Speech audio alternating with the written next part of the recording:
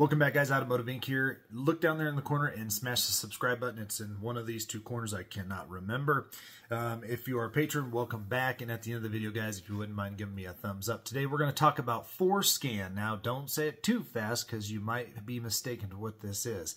Forscan is an open source program that allows you to interact with your Ford vehicle computers. You cannot use it to mess with the emissions control parts of these. A lot of those will be locked out.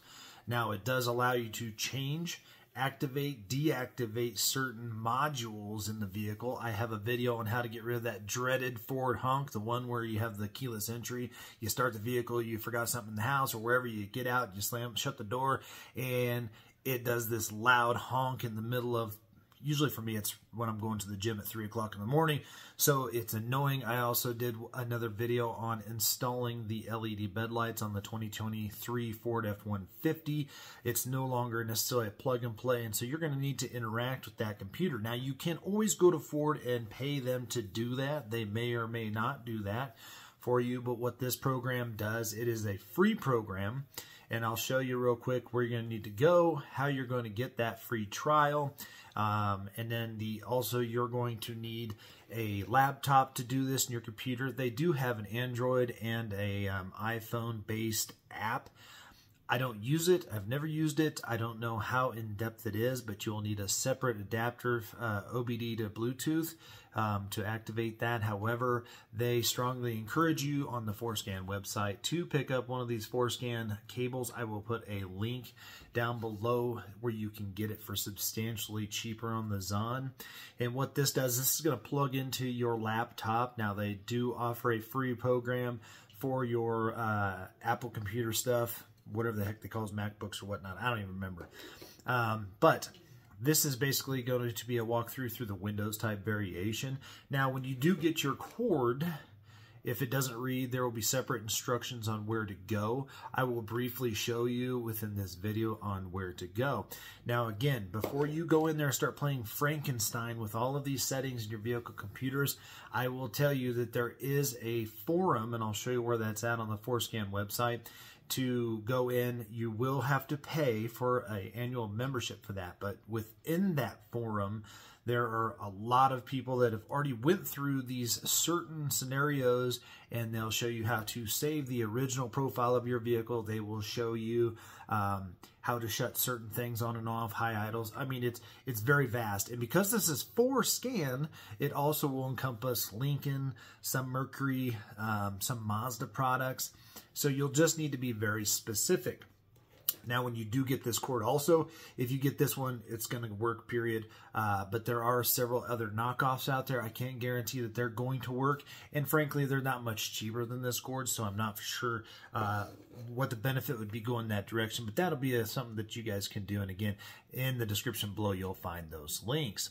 So again, what I did is I got this program on the computer, and I'm going to show you where we go and how to do it. Okay, guys, so you're going to want to go up here and type in forscan.org. This is going to take you to the home page. You can see where they have the Apple stuff, they have the Windows stuff, and they have the Android stuff. Again, I can't guarantee how specific it's going to be and how it's going to work from that program itself. But this one is basically, you can click it, follow the descriptions and instructions, and it'll take care of you there. All right, so once you get to your Forscan thing, you're going to have these links up here. Now, again, this is a program that it's free in all practical purposes, but depending on how far you want to dig into your actual computer, I would highly support that. But you going to the forum. So when you want to go to the forum, you can go here, and you can see they have it in several different languages. But really, to interact in the forum, you will need to upgrade to that by registering right over here, but you'll need the paid subscription to do that. Now, if we go back to the homepage here, we can hit products. And basically, the one thing you're going to do is you're going to hit whatever your platform is going to be. You will click it. Now, again, if you have a new version of Windows, you may have to revert back to a different level when you're interacting with the cord itself in the vehicle. That's not a big deal. You're not changing the major parameters on this, but you'll need to go ahead and click this and download the actual program on the computer. That download is going to take a matter of minutes, so not super long on downloading it actually. From there, then you're going to have the program on your computer. I would go ahead and create a shortcut on your screen to do it. And then, again, if you want to, I'll put links down below, just the 2 videos that I made, again, on the F-150 lights and also that horn honk, where you guys can kind of see how the actual program interacts. Now, the biggest step here, guys, is if you want to get the paid one, the information about the extended license, that's the one you're going to have to pay for. But you can get a 2-month free trial. So depending on how much you really want to change within your vehicle, this 2-month free trial is going to cover you. And again, it's based on each time the program's downloaded. I've never tried to download it more than twice, so it is what it is. But when you get this extended lease program, extended license program, you're going to have access to that forum for free. And I would highly recommend that if you're going to want to keep changing it. I have seen guys out there where they're changing all kinds of parameters. You can change the screen look. You can change screen savers because your vehicle only comes with a handful of whatnot on it, and you can go in and change it. One caveat to that is, guys, I've also heard a lot of guys getting into that computer and they're switching and changing and flipping and everything, and all of a sudden they start having issues. Keeping in mind, if you change anything within this computer itself, it could be some type of clause when it comes to your warranty work. I'm not saying Ford can't revert it back, but they will know that you've been in here playing doctor. So I'd keep the modifications very minimal when it comes to that, but you'll be able to have access to almost everything in the car except for emissions control stuff. So once you've downloaded the program, if you just try and open the program from there, it's going to be very, very basic when it comes to that. So if we go into the Forscan program, it's basically going to just look like this. It'll say down here that can't be a connection with the vehicle. Because I already have the trial set up, it says that this is waiting for connection, but all of these squares are going to be red and you're not going to have anything to do in here. So it's just to be kind of odd. So you're going to need to just kind of wait for a second. So back to the home screen. Once you've downloaded the program, come back to this website and click the Get Free Extended License link. After you do that, you will get a support page saying that your key is going to be sent to your specific email. And I will tell you, it's going to take about 20 to 30 minutes, period. Always check your spam. Gmail didn't spam this one for me, but if you don't get it within 30 minutes, you can go back to that same page and request it again. Now, you're probably asking me, when you click it, this is what the page is going to look like here. You're going to fill out all of your information there. And then, again, your hardware ID itself, the hardware ID is actually going to come. You're going to hit this little steering wheel down here, and then it's going to be up here. Mine is no longer here, but there will be 3 boxes here, and then that's where you're going to get your hardware ID. You're going to need to cut and paste that down into here at the very bottom. So you might be wondering, where the hell am I going to get that? That's within the actual program itself. Again, you'll hit the steering wheel. These boxes will be a little bit different here, so then you will need to just copy that. It'll say copy to clipboard. You'll copy that, paste that down here in this box below on the website, and then you'll be able to get that activation key. Now, after you've waited your little bit, you're going to get this right here, this 2-month free trial extended license agreement. You're going to follow these to the T, guys. If you follow this instructions, you'll have no issues getting to download. Again, for me, I was trying to be happy clicker and just moving forward through it.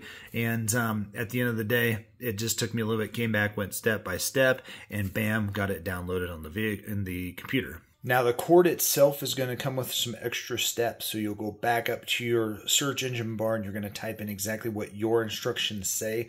That's going to take you to a very specific place on the actual Forscan website that'll give you the driver stuff for your OBD cord. If you get this exact cord, it'll have everything. It'll step by step it. Now, depending on your operating systems, your Windows systems, everything like that, those instructions that come with your cord and the instructions they give you on there will walk you through individually how you're going to plug and play into the vehicle. It'll also troubleshoot it depending on your operating system and your Windows version. It'll actually give you the ability to go in and troubleshoot that. Once you are in, Keeping in mind, once you get into the program itself, you'll have to go through each little category and area. Again, if you're looking for those specific things that I just did, just head to the video. But most of the things that you want or need to change are going to be in your body control module. That's from lighting to horn stuff, windows. It's going to give you a list by list thing. Then down at the bottom of that app, when you find the area where you want, you'll hit the play button. That's going to take you to the sub menus. From there, you can scroll to whatever you need. You can click into it, keeping in mind, once you change it, unless you hit right at the bottom, the save will not be the same. If you do not save your original version of your Ford programming, that's going to have to go back to Ford and have them reboot everything, which would then do everything that you changed. It would shut it off, and you'd have to start over. Now, the system is very easy to go through. It's very definitive. And when you are looking at multiple versions that I didn't discuss on my channel, you'll go into the forum and just pay the small subscription fee, have it, and have access to it, because there's probably thousands of posts where people talked about the things that they changed, the codes they changed, the numbers they changed. And again, I think by doing this, you'll also see areas where guys that changed stuff said, hey, this did not work for me, and I actually screwed something else up. These vehicles are very sophisticated. If it's a matter of turning on an extra cargo lamp or adding some cargo lights in the bed or turning off that honk or whatever, those are certain things that you shouldn't have to worry about. Now, if you keep track of also what you changed, you can go back later, plug the OBD in, set the computer on the seat, and go back and disable or enable the things that you shut on or off. So I hope that this kind of helped guys, help kind of explain what Forscan is. Again, it's not for your Chevy, it's not for the Jimmy, it's not for the Hyundai, it's not for anything else. It's literally just for Ford. So again, guys, I appreciate you being here. And again, there are more in-depth tutorials, but keep in mind, a lot of those tutorials are specifically talking about the vehicle that they're working on. So that's where that forum kind of comes into play and will definitely help you out. But there's nothing to say that you can't download the program, enter into your interface. As long as you don't hit the right button, nothing will change. You're not going to mess anything up from there, but you can kind of go through the thousands of things that you can kind of flip, manipulate, change, enable, or disable. And I think that that's pretty neat. Now, always try to plug and play your stuff first. If you're adding an accessory, try and plug it in to see if it works. If it does, you probably won't need this program. But keeping in mind, if you're going to get in there and you're not a computer guru, you do not want to mess this thing up, because again, this might be something where Ford says, well, we can see that somebody's manipulated it, that takes it out of warranty, and that can be very, very bad. So just be really careful as to what you're doing, and reach out to the other people that are on this forum and see if they can help you answer your questions before you actually hit right. And rewrite some of your computer stuff. All right, guys, till we see you on the next one. Appreciate you being here.